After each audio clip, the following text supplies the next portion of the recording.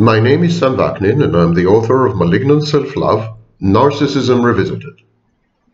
This is a serious opening because it's a serious video. Today we are going to discuss love bombing and grooming and narcissists and sadists and sadistic narcissists. And what's the common denominator to all these? You. You are in the crosshair. You just don't know it. It's like being the victim of a sniper. By the time you get to know it, you are usually dead. So today we are going to discuss the techniques that lead into your heart. The way the narcissist, the sadist, the sadistic narcissist, the psychopath, and I told you in the last video that I make no distinctions between these allegedly separate mental health disorders. But how these people make inroads, how they penetrate your defenses, how they scan your vulnerabilities, the chinks in your armor, and then home in on these like cruise missiles. Heat seeking, your heat, the heat of your body, the heat of your soul. So you are a target. Everyone is a target. Perhaps this is the dawning realization, especially during this pandemic when people finally had time to sit alone by themselves and think and realize that they are being targeted by narcissists and psychopaths all the time, and that they had been targeted since the inception of life. Narcissists and psychopaths are everywhere. By conservative estimates, 5% of the population are narcissistic or psychopathic. Possibly 10% if we add in grandiose borderlines and so on and so forth. That's a lot of people.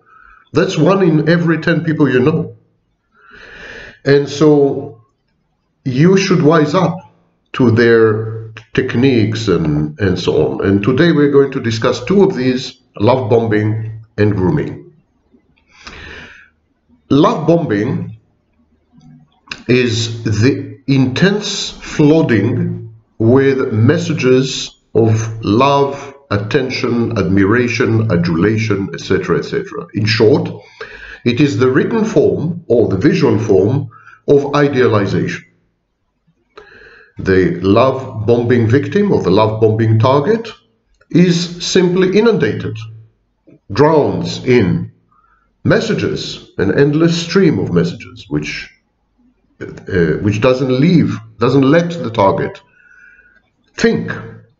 The aim of love bombing is to deny the faculty of thought, critical thinking.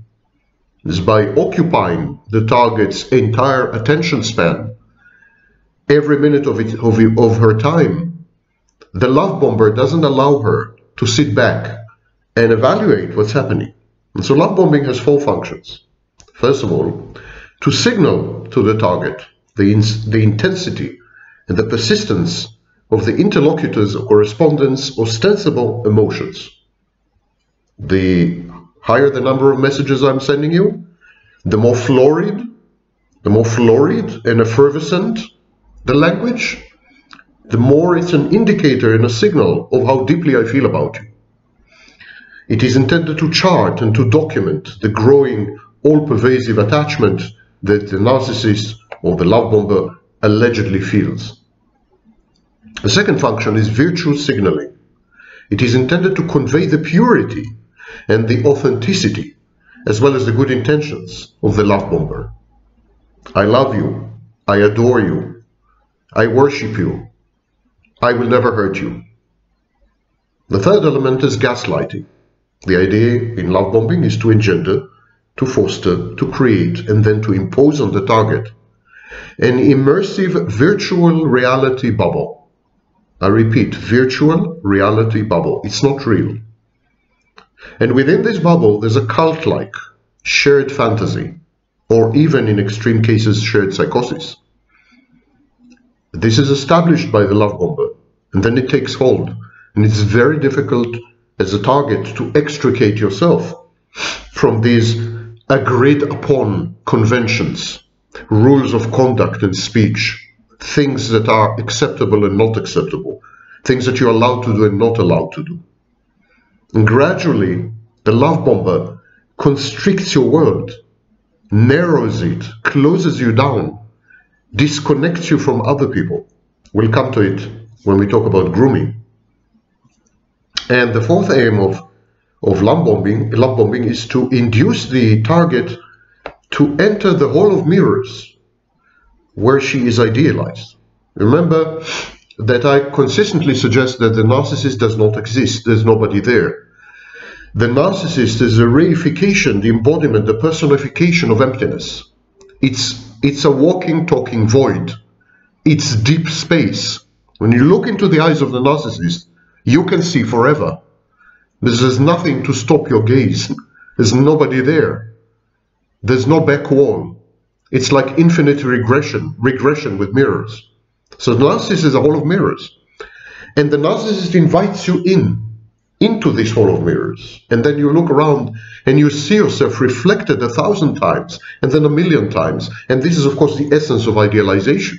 Idealization means amplification, making you bigger, making you more grandiose, making you omnipresent everywhere. And so when you enter the narcissist hall of mirrors, you're idealized and you become infatuated with your own rendition. You become infatuated with yourself. And this is by far the most addictive experience imaginable. And it results in something we call operant conditioning. You become like Pavlov's dogs. Every time you receive a message from the love bomber, there is this aggrandizement, there is this sense of infinite possibilities, there is this atmosphere, ambience of adventure and risk and thrill, and you can't extricate yourself. It's absolutely like a drug. It's a drug. It grants the love bomber with the power to withhold access to this contraption. And because you're already addicted, withholding access induces in you withdrawal symptoms, kind of cold turkey. And so the love bomber acquires, with his love bombing, acquires a tool, an instrument to modify your behavior via intermittent reinforcement. You're a good girl, I'll grant you access to my hall of mirrors, I'll continue to flood you with messages that make you look imperfect, brilliant, omnipotent, omniscient, etc. So the love bomber plays on your own narcissism. In effect, what the love bomber does, it gradually transforms you and converts you into a narcissist. It's like a vampire. Love bombing is like this proverbial bite on your neck when you're infected with vampirism, and you're going to live forever. You're going to live forever. And you're going to wander the earth, and you're going to see the most amazing things. And suddenly, all possibilities are open. You feel a sense of liberation, a sense of infinite capacity, a sense of self-actualization that you had never felt before, and above all, maybe the first time in your life, you're in love with yourself. The love bomber is nothing but a conduit, a channel. You're channeling yourself through the love bomber. And so love bombing is the narcissist's prime entry strategy. Gradually, you will have to develop an exit strategy if you want to survive. The narcissist's entry strategy is love bombing. There is a substantial difference, though, between love bombing and grooming. And people tend to confuse the two, especially self-styled experts and so on online. Grooming is a pathological technique, pathological strategy, which leads to criminalized, antisocial, or aggressive, violent acts. So a pedophile grooms his targets or his victims, the children he is about to abuse, molest, or exploit sexually. That's what a pedophile does. A sadist grooms his victims. Grooming leads to acts of extreme egregious abuse, usually including violation of physical boundaries. Love bombing is an entirely different thing. Love bombing is a conditioning technique, a conditioning strategy. You know who is love bombing you? Facebook is love bombing you. Every time you get a like on your posts, that's a love bomb, a mini bomb, but it's a love bomb. The more likes you get on your Facebook post, the more you are being love bombed. So the principle of love bombing also underlies social media, where there is ersatz, simulated love, via likes, via emojis, and so on and so forth. Of course, Facebook is not grooming you, it's conditioning you. It's creating an addiction. It's making it difficult for you to extricate yourself by leveraging and making use of the dopamine pathway in your brain. The same, narcissist does the same. But there's a big difference between the narcissist and the sexual sadist, who is also a narcissist. A sexual sadist will groom you. And the difference between love bombing and grooming is substantial. Because grooming is intended to achieve 6 goals. And remember, grooming is mostly done by a person who displays symptoms of narcissism, psychopathy, and sadism, a kind of dark triad of a different sort. And again, grooming is intended to achieve 6 goals. The first one is to establish mastery, a power hierarchy, an external locus of control over you, so that you feel that you have surrendered your life, that you have surrendered control of yourself, your decision-making processes, everything to the outside, to that person. Number 2, in grooming, to mold the target into a mindless and obedient role play.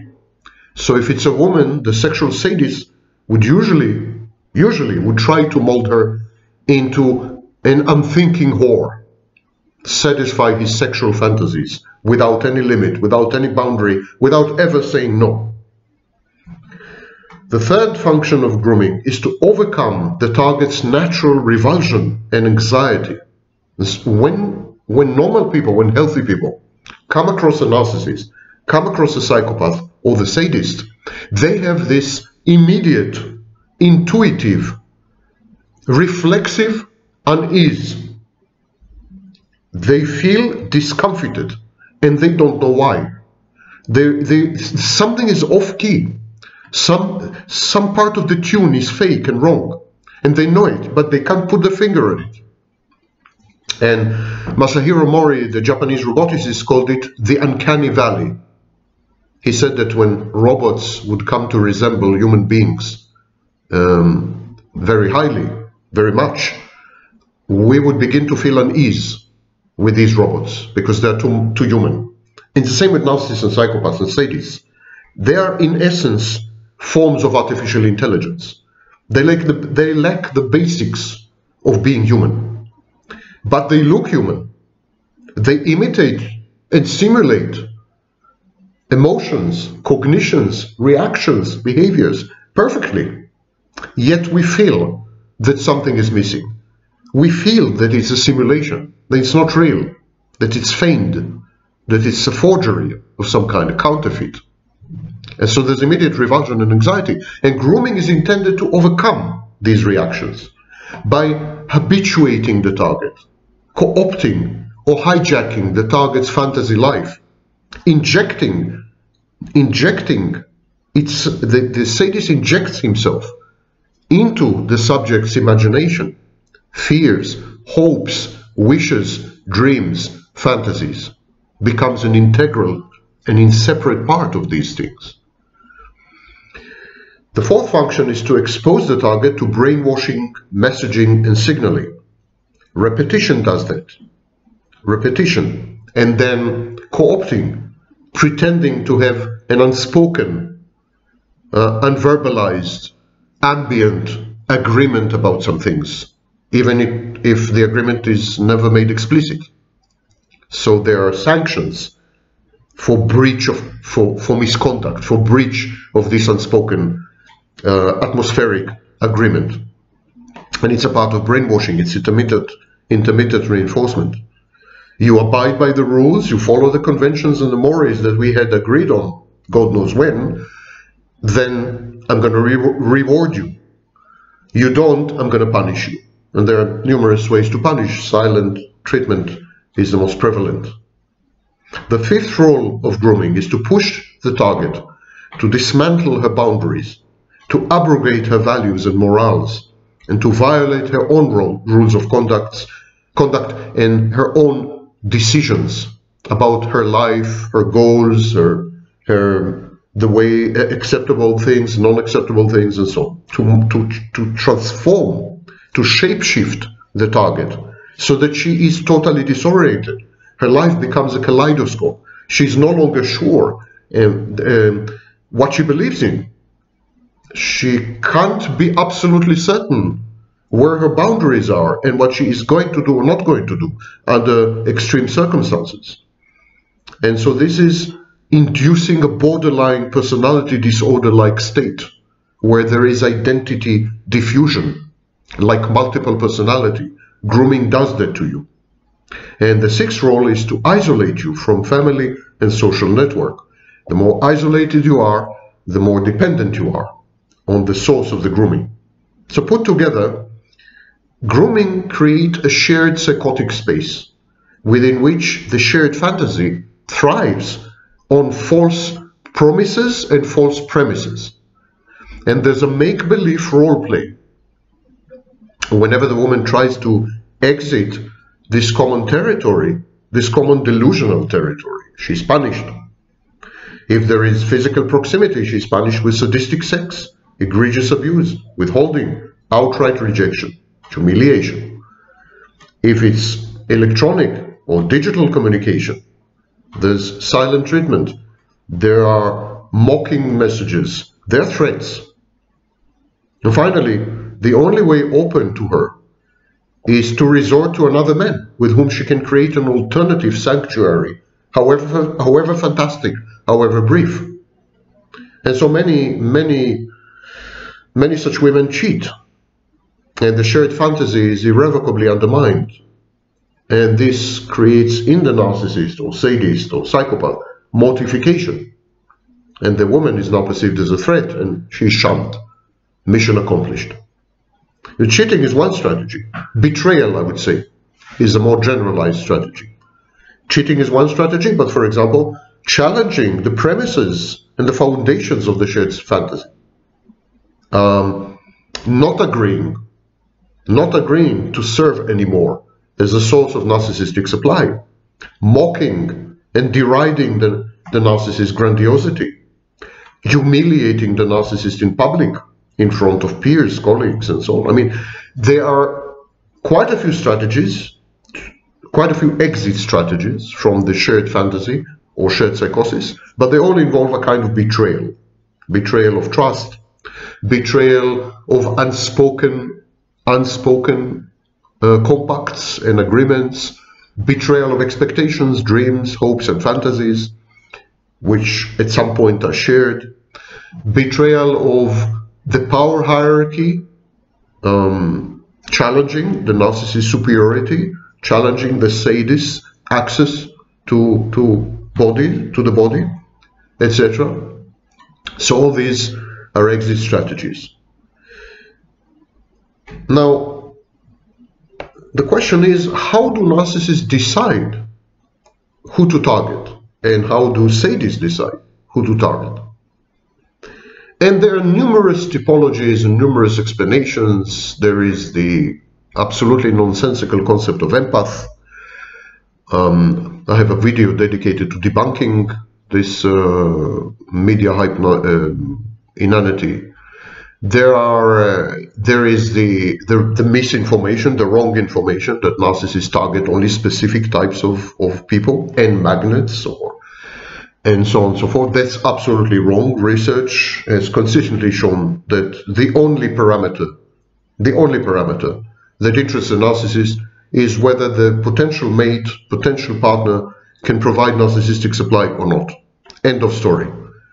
The narcissist targets autonomous, independent, entrepreneurial, strong women, and the narcissist targets weak, not very bright, under-accomplished women. The narcissist targets codependents, and he targets totally healthy women. Narcissist targets everyone. Narcissist canvasses and scans. Anyone can provide supply? She's a target. And she is targeted. There is no type constancy and no preference for any type of profile. This is a myth and utter misinformation. But the narcissist does divide women to a variety of typologies. I've dwelt upon some of these typologies in other videos, and today I would like to introduce yet another one. The narcissist divides all women into homemakers, promiscuous women, and promiscuous glamorous women. And so when he's cheated on, abandoned, betrayed, challenged, mocked, humiliated, and so on, when the intimate partner tries to exit the shared fantasy, which had become dangerous or ominous or threatening or debilitating, and she has to exit. I mean, she can't stand it anymore. When this happens, most narcissists experience a variety of reactions. And one of these reactions is called narcissistic mortification.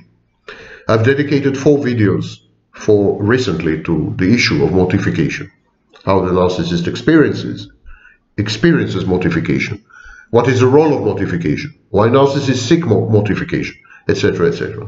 But the thing is that narcissists experience mortification only with the homemaker type of partner.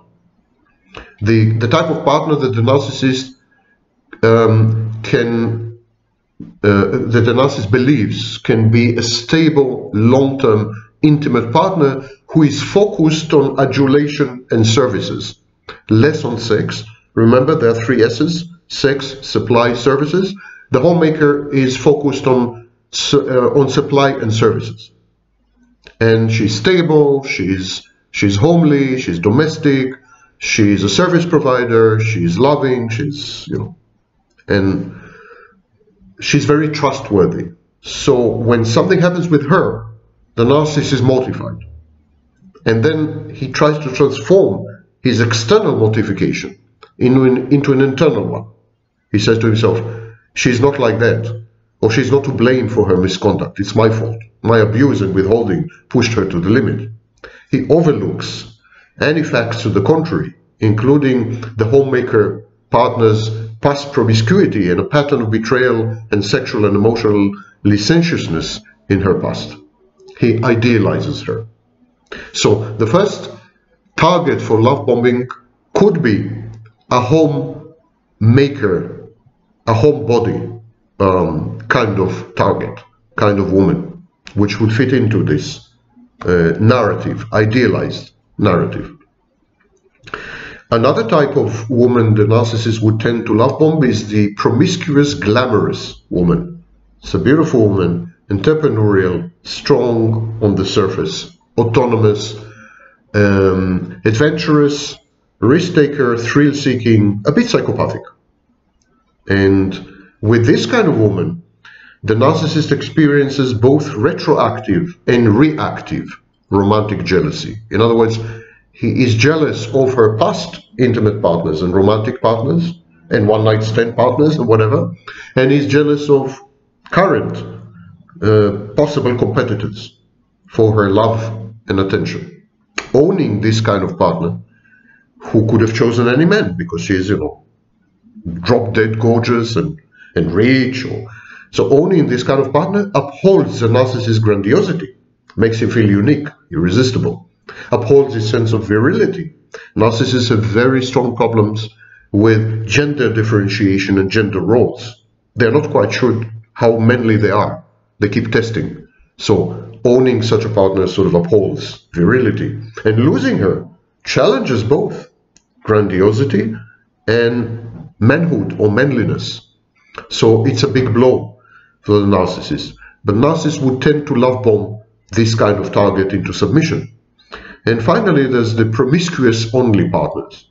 Narcissist with this kind of partner is less likely to love bomb He's likely to team up with his partner, but love bombing is usually not a part of the package, because he feels nothing and experiences no reaction.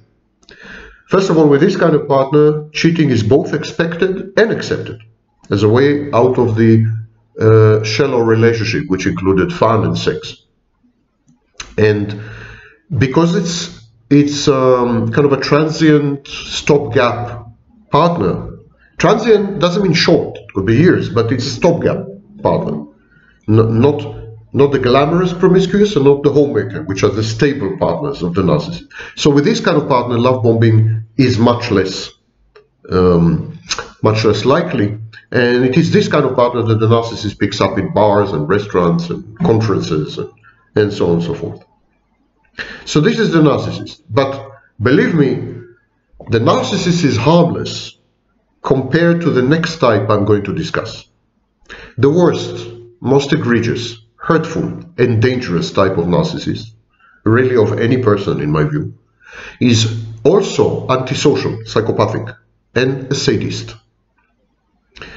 Such a narcissist is the sad and corrupted outcome of intermittent reinforcement in early childhood, which resulted in a shattering and never resolved narcissistic mortification.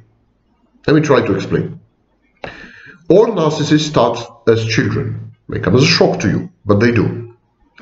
So, some people, some of these children are first idolized, placed on a pedestal, pampered, cosseted, admired, exhibited, and they could do no wrong.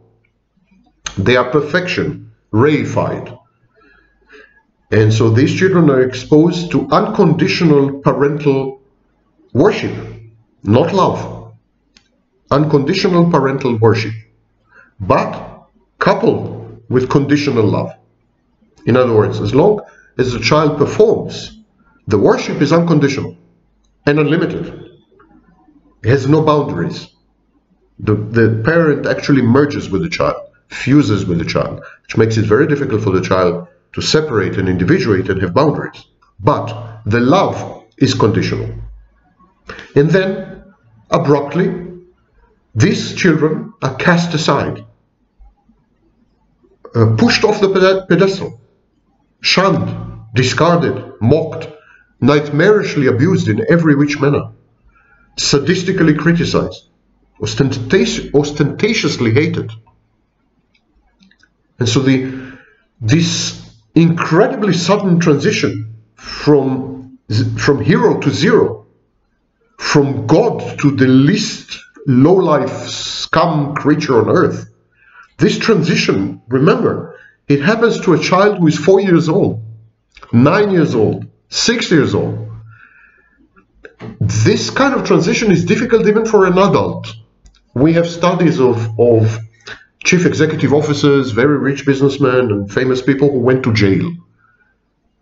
Harvey Weinstein types, you know. They were at the top of the world, at the pinnacle of their industry. They control the universe. They own the universe. They were masters of the universe. And then, you know, they're in jail in the general population. And we studied their psychology. And it is an incredible crisis. It's an existential mortification. Now, this is when it happens to an adult. Adult has boundaries, has experience, is much stronger, is much more resilient. Imagine when it happens to a 4-year-old. It's absolutely shattering, pulverizing.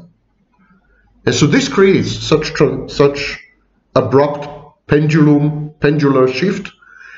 It creates antisocial sadistic narcissists. It's a subspecies, subgroup, subvariant, which are by far the most dangerous because they unify all the bad qualities of the narcissist.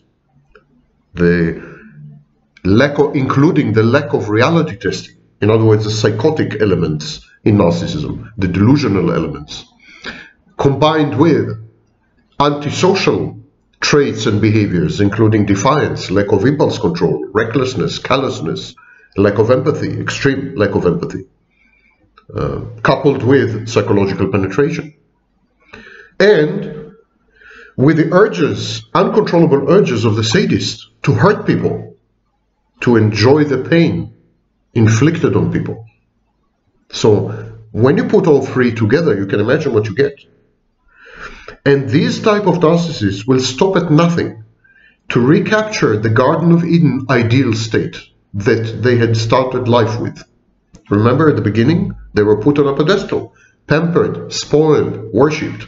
They want to recapture this state. This is their Garden of Eden, from which they had been expelled. This was the ideal state they want to go back to. They want to revert to.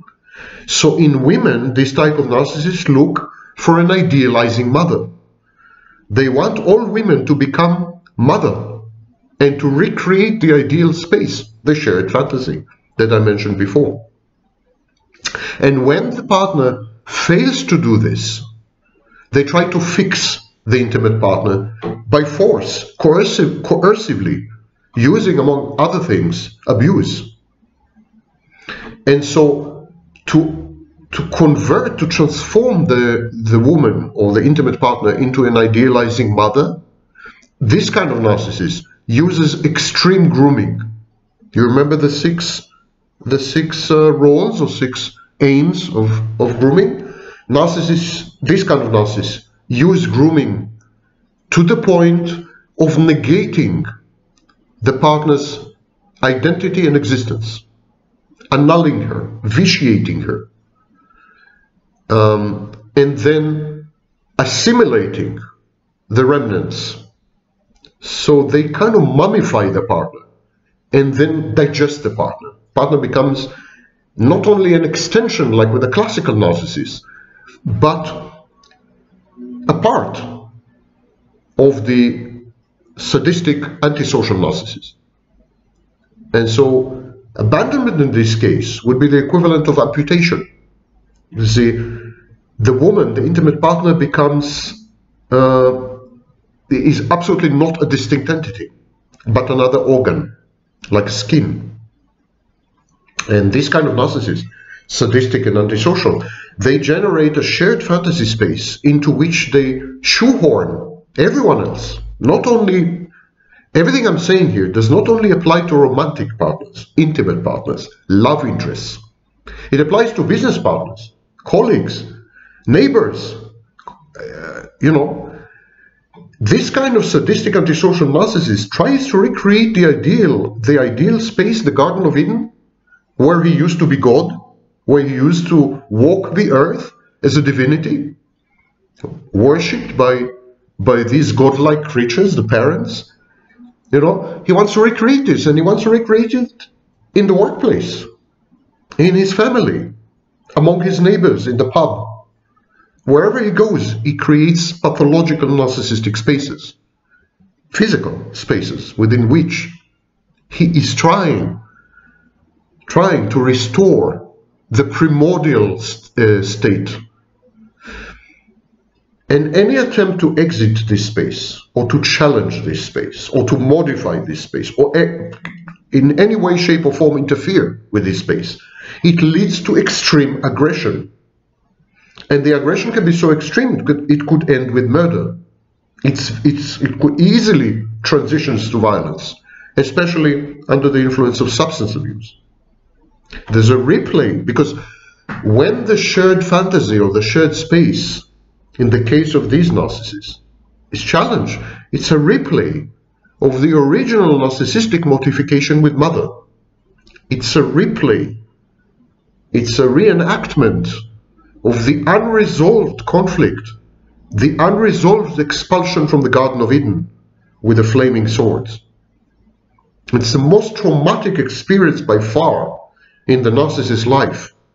And every time a woman, a boss, a colleague, or peers, or try to dismantle the fantastic space, the shared fantasy, the shared psychosis, the cult, every time they try to bring the narcissist, this kind of narcissist, sadistic and psychopathic narcissist, back to reality, every time they try to open his eyes, to disabuse him of his delusions, they are actually assuming the role of the original abusing mother, the original angel who cast the narcissist out of the Garden of Eden into a life of toil and pain. But you can say, what determines whether the narcissist experiences narcissistic mortification, or merely narcissistic injury, or even just searing romantic jealousy when his partner misbehaves, for example, with other men, which is the most egregious and extreme form of abandonment and betrayal? What determines the reaction? Well, mortification occurs when the rejection is total, when it's abrupt, when it's ostentatious in public, and when the narcissist needs his partner the most. It is a stark reminder of the narcissist's power for self-delusion and gullibility. When this happens, the narcissist realizes how sick he is, how deformed, how defective, how dysfunctional. It's very painful. It's very painful. It's annihilating. It's a feeling of I mean, coming face to face with yourself as a narcissist is coming face to face with the ultimate in monstrosity. And the narcissist doesn't consider himself a monster. On the contrary, considers himself a superior, irresistibly attractive proposition. And so, abandonment and betrayal, recreating the original abandonment and betrayal by mother, they force the narcissist to confront who he really is, or much more precisely, who he really is never and is not. Because the narcissist is an absence, not a presence. He's not an entity, he's a non-entity. He is not a room full of things, he is a hall of mirrors full of reflections. He is an abstraction, not a human being. How horrifying can it be to come to realize this when all of your defenses crumble in a process known as decompensation, when all your delusions are taken away, challenged to the point of breaking? And so romantic jealousy is a normal reaction to the anticipated loss of a partner. Mortification is much more than this, and it has nothing to do with the partner. It has nothing to do with the partner. Mortification has to do exclusively with the narcissist and his ultimate and final confrontation with himself. The duel, guns drawn. No one will stay alive. Now, the sexual sadist fantasizes not about sex. It's a common misconception. Sexual sadism is not about sex. It's about power. It's about humiliating, trashing, and degrading the woman, the intimate partner. Conventional sex actually leads the sexual sadist to boredom and erectile dysfunction. And so there are three types of women in the world of the sexual sadist. And only types 1 and 2 acquiesce and cater to his sadistic needs. So the first type is a women who are submissive, and they are already deeply in love or irresistibly infatuated with the sadistic, narcissistic, antisocial men. And to get to this stage, the sadist uses grooming. And these women require grooming to be brought to this stage, but when they are in this stage, grooming is no longer needed. They are utterly unthinking robots, and they would fulfill any and all sexual fantasies of the sadist. The second group of women are promiscuous masochists. You can find them in sex clubs or through private networks. It takes some effort to find them, and there are huge risks involved usually, medical risks, personal risks. But they are the second type of women who would cater totally to the needs of the narcissistic, sadistic, sexual sadist. The thing is that women in casual sex, one-night stands, pickups in bars, hookups, this kind of women would never agree to realize the sadist sexual fantasies. And they also usually demand reciprocity and equipotence There's a negotiated power symmetry when you pick up a woman in a bar for a one-night stand. So this is not the narcissist cup of tea. It's definitely not what the sexual sadist is looking for. And so the sexual sadist obtains power in two ways.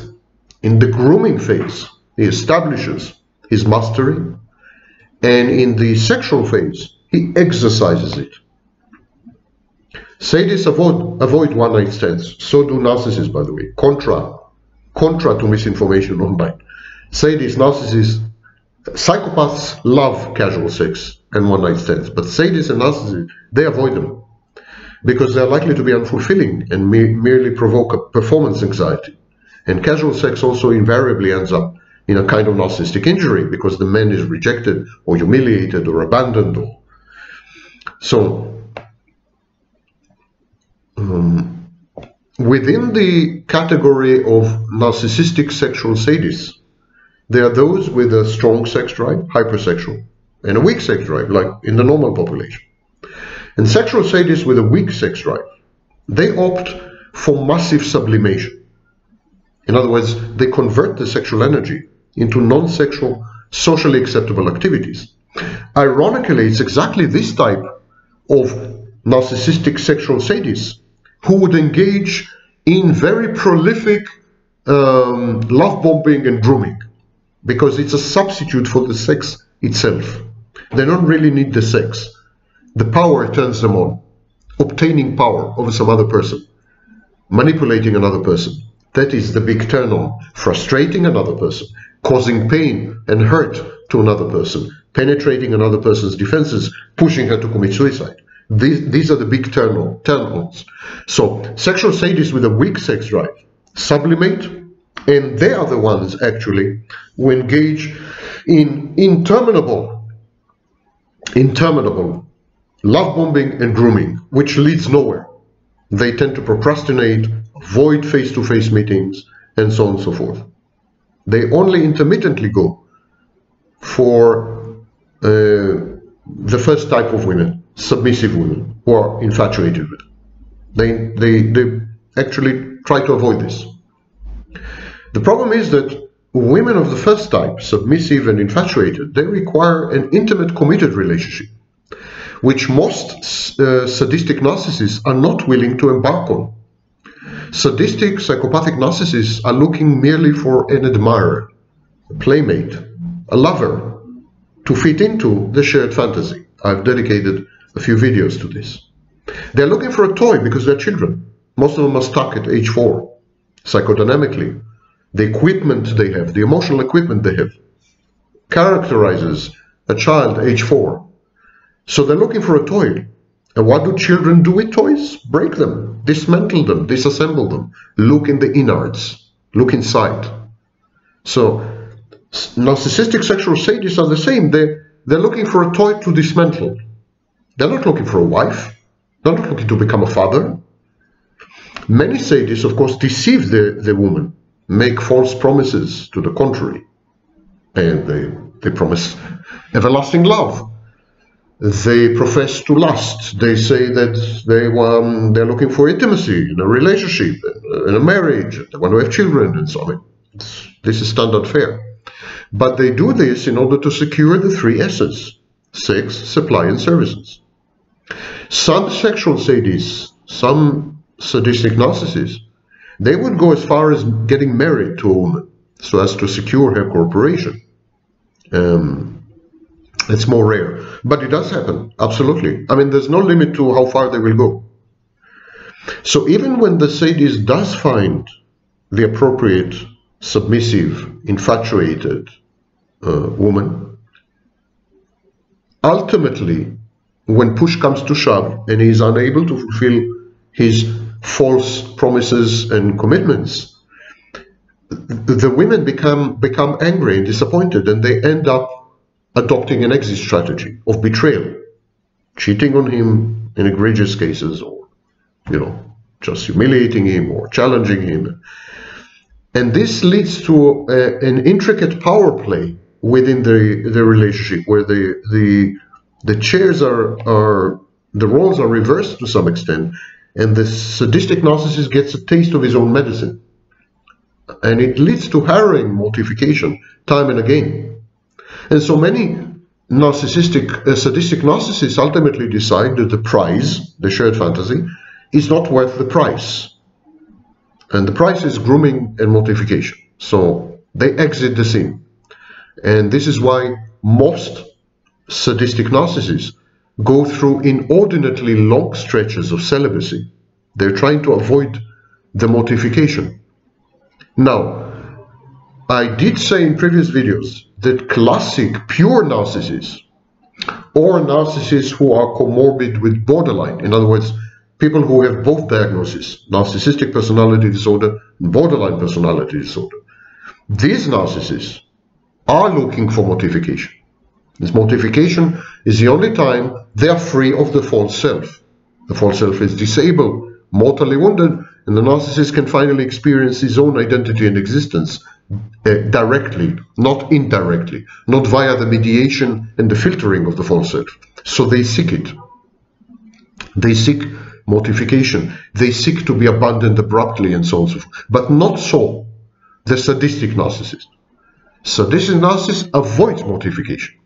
And because he knows that his brand of sexuality centered around power matrices, because he knows that his psychology, getting cheer and joy out of inflicting pain, because he knows that these are unpalatable and unacceptable, he knows that the relationship is always doomed well in advance. He knows the sequence. He's going to groom an intimate partner, let's say a woman. He's going to make false promises if need be. He's going to inflict on her pain and hurt, abuse her egregiously, dismantle her, ruin her identity and sense of self, boundaries, everything, deconstellate her, if you wish. Break her like a toy, disassemble her. She's going to tolerate this. She's going to realize his sexual fantasies, no matter how morbid and bizarre and paraphiliac and deviant and sick, so to speak. She's going to comply with them. She's going to do everything. But she expects something in return, and this something is a relationship. It could be a committed relationship, could be a marriage, could be a formal relationship or informal relationship, but a relationship of some kind. And when he fails to deliver this, he knows that she's going to betray him. And in majority of cases, she's going to betray him with another man.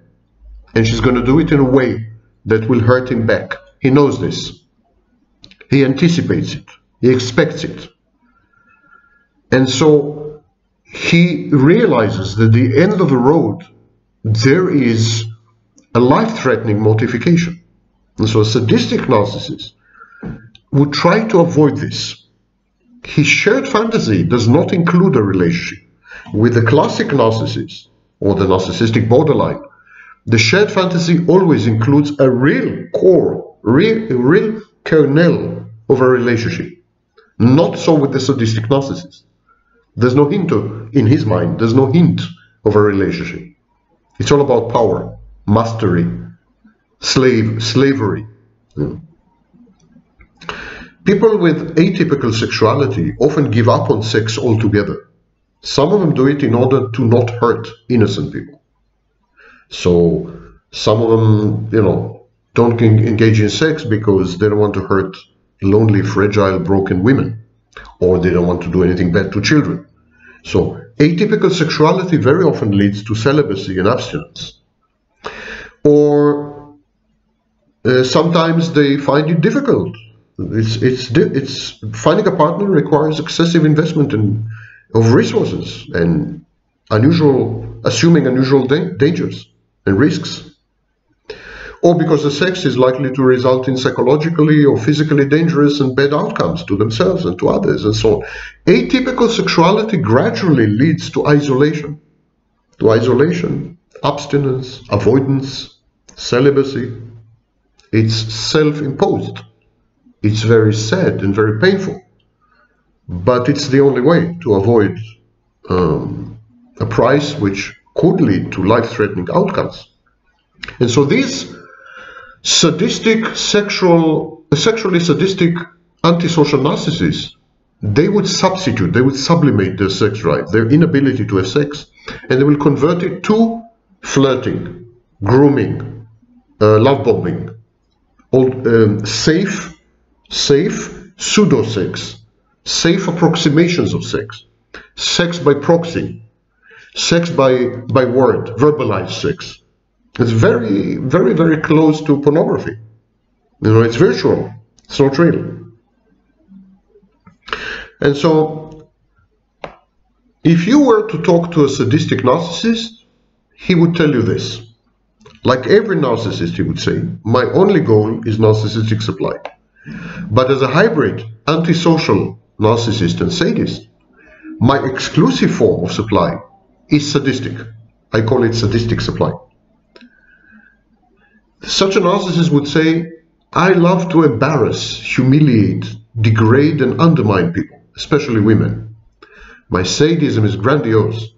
It gives me the feeling that I possess the power to so badly damage my devastated interlocutors and intimate partners that it proves to me that I'm omnipotent.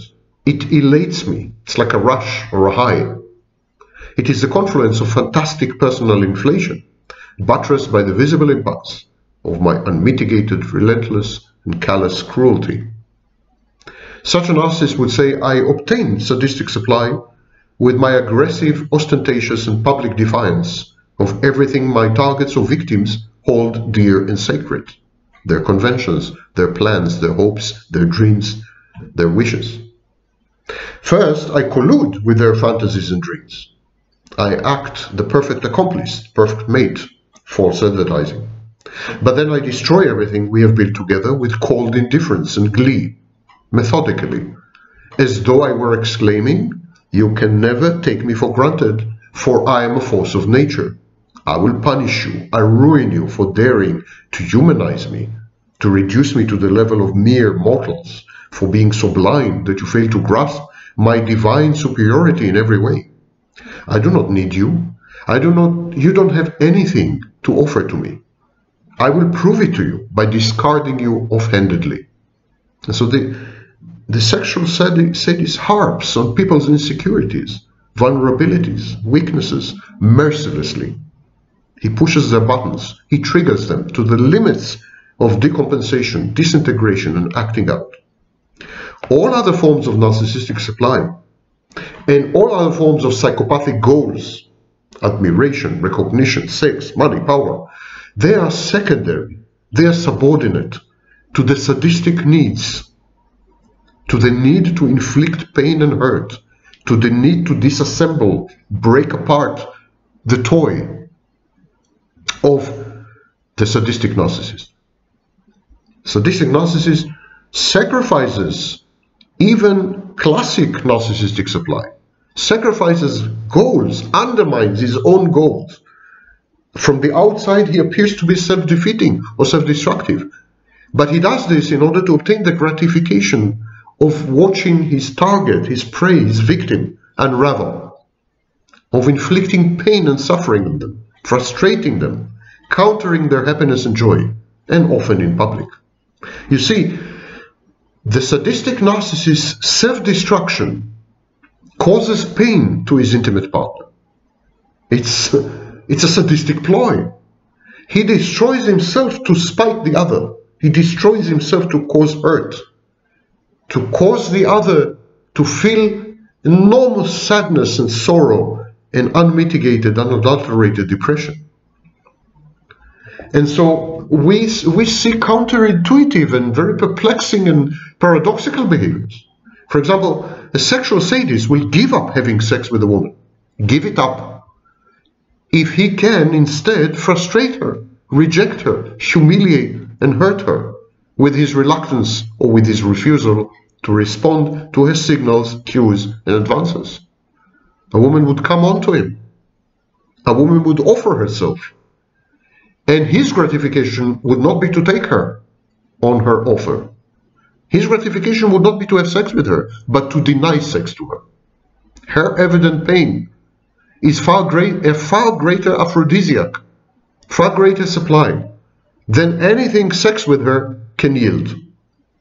And similarly, the sadistic narcissist will forego or sabotage great opportunities and rewards just so as to hurt and frustrate the hopes and expectations of others. Now, there is a very big difference between this and the psychopath's behavior. The psychopath does the same things. He frustrates, he hurts people, he has many self-destructive and self-defeating behaviors. He destroys his own opportunities, he rejects life, he forgoes and gives up the joys of life. He's a life negator, the psychopath. It's all true. But while the sexual sadist does it in order to be gratified, so actually it's a form of self-love. Self-destruction, in the case of the sexual narcissistic sadist, self-destruction is self-love. It's a form of self-love. In the case of the psychopath, everything has no meaning, no real motivation, no psychodynamic background. It's kind of fleeting whim. It just, it just wakes up. He does what he feels. He's kind of a shallow surface phenomenon, the psychopath. He has no depth. He has no dimensions. He's not gratified by, for example, drinking, or by casual sex, or by stealing someone's wallet or car, or hurting someone, hurting his so-called loved ones, nearest, dearest. Psychopath does things offhandedly, absent-mindedly, or because he feels like it. And he doesn't have to feel like it very much. It's enough that the thought crosses his mind, and he would act on it. It's like a hair trigger variant of the narcissistic sadist. And so psychopaths are not motivated by self-gratification. Narcissistic sadists are. It's a very crucial difference how to tell these two types apart. But what happens when you have all three? Psychopath, narcissist, and sadist in the same body, in the same person, the same diagnosis? Well, it depends. In some situations, psychopath will take over. Other situations, narcissist. And when it comes to sex, intimate partners, and so on, probably the sadist. And so the thing is that in narcissism, exactly like in borderline, in narcissistic personality disorder, the same with borderline personality disorder, the psychopathic dimension is not primary psychopathy. It's secondary psychopathy. First, the narcissist or the borderline are triggered by something.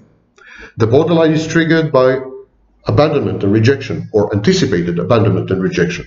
The narcissist is triggered by a narcissistic injury, lack of supply, or mortification. First, there's a trigger.